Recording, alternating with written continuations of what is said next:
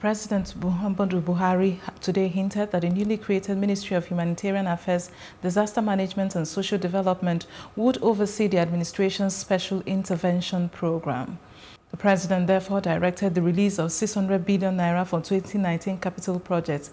Buhari, who said this in his broadcast to the nation to mark the country's 59th independence anniversary, also stated that he had directed the release of 600 billion naira for capital project implementation from the 2019 budget in the next 3 months.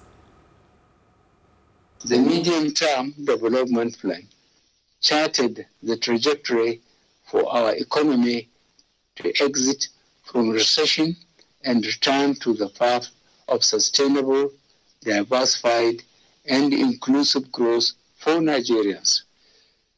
Pursuant to these reforms, the economy has recovered and we have had 9 successive quarters of growth since our exit from recession.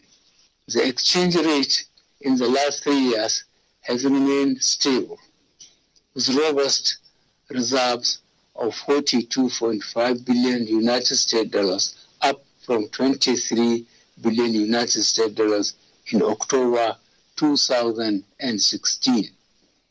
Learning from the mistakes of the past, this administration is committed to responsibly managing our oil wealth endowments.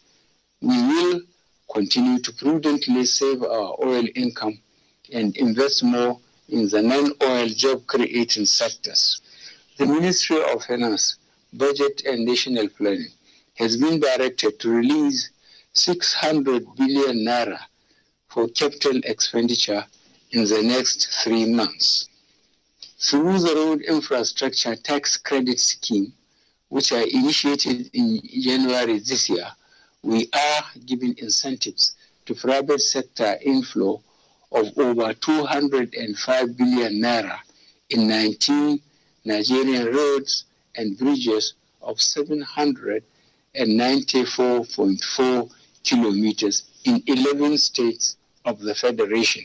We will also continue our fight against illegal bunkering of crude oil and the smuggling of refined petroleum products across our borders, including the diligent prosecution and conviction of offenders found guilty of these acts. I am pleased with the improved interagency collaboration between the Ministry of Power and the regulators in the banking and power sectors to ensure that electricity sales, billings, and collections are automated and become cashless.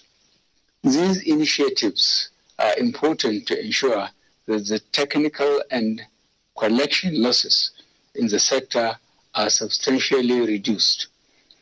I remain confident that Nigerians will have affordable and uninterrupted electricity supply in the not too distant future.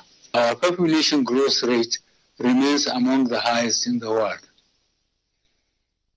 presenting both challenges as well as opportunities.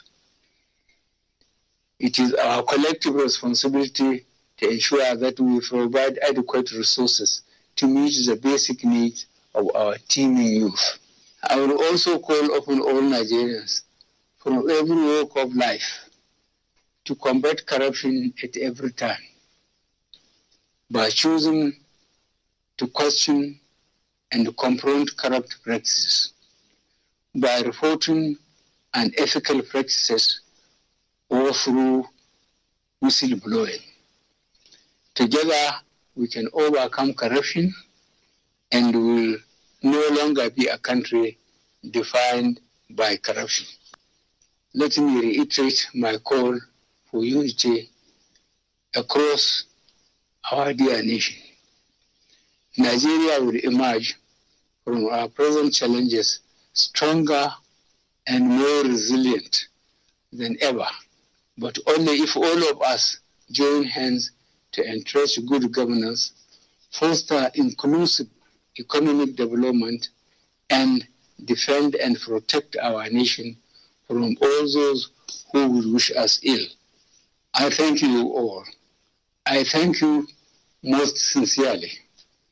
and wish you a happy Independence anniversary.